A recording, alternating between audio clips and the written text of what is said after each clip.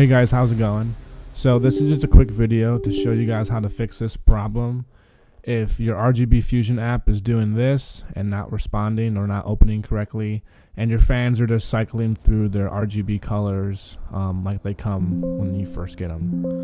So I'm going to show you guys how to fix this quickly.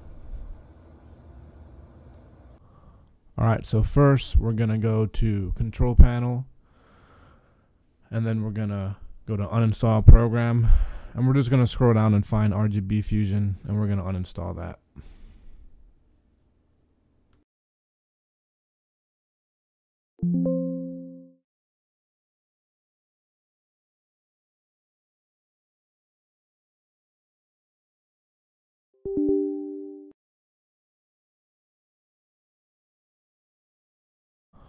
Alright, so just make sure you click through all these boxes, and after you see it's uninstalled, just do a refresh, make sure it's not there, and then we are good to go.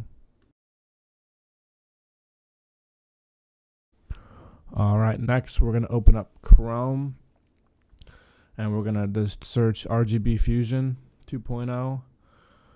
We're going to go to the first result, make sure it's the Gigabyte website, click download, and download the correct version for your machine. Go ahead, save it. We're then going to open that file we just saved, and we're going to run that.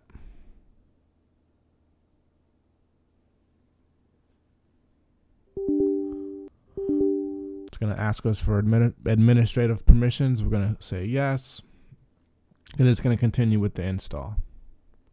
Now this is going to take about 30 seconds to a minute.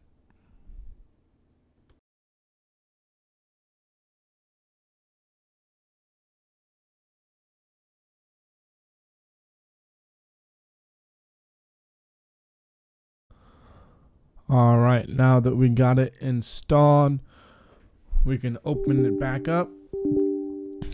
Press yes for administrative permissions. It'll open up.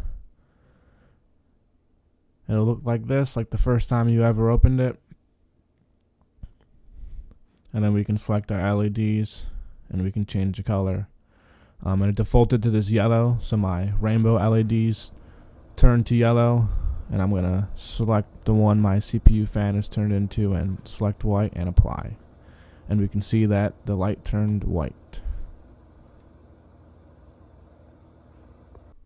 So that's it for this video, guys. Thanks for watching. Have a good one.